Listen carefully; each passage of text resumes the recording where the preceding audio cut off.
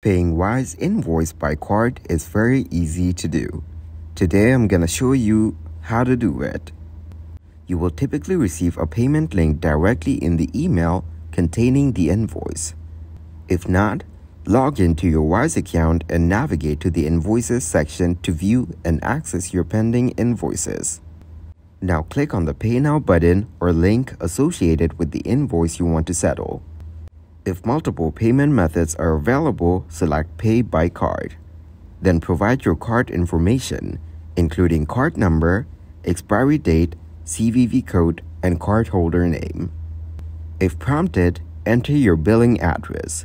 Review the payment details, including the invoice amount and currency. If accurate, confirm the payment.